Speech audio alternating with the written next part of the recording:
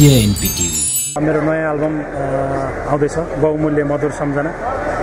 त्यसमा 6 वटा गीतहरू छन्। गायक अनिल सिंह, संगीत अनिल सिंह, शब्द मेरो। हुन त मैले गीत लेख्न थालेको 20 वर्ष भइसक्यो। यो मेरो पहिलो एल्बम हो र अनिल सिंहको 7औं एल्बम।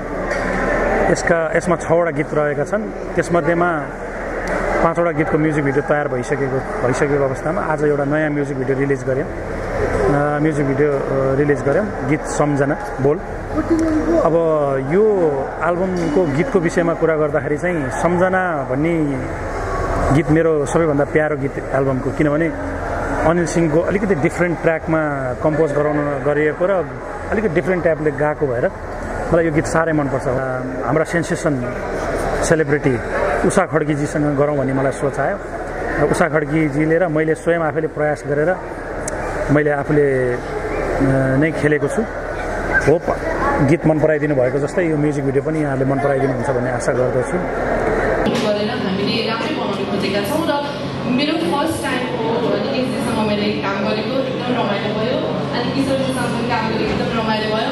मैले आफ्टर 2 इयर यो म्युजिक भिडियो सुट गरेको हो, त्यही भएर पनि म एकदमै एक्साइटेड छु। अनिल सिंहको सम्झना भन्ने बोलको गीत आज हामीले रिलिज भनौँ न विमोचन गरेको थियौँ भने यो गीतको बारेमा अलिकति भन्नुपर्दाखेरि अनिल सिंहजीको जुन एउटा प्याटर्न थियो नि पहिलाको, जुन एकदमै चलेको सबैले एकदमै मन पराएको एउटा प्याटर्नको एउटा फेरि यो कमब्याक भन्न चाहन्छु म यसलाई होइन। एउटा फरक खालको गीत छ जुन मुखमा झुन्डिहाल्छ। गीत सुन्ने बित्तिकै मान्छेलाई एकदमै मनपर्छ।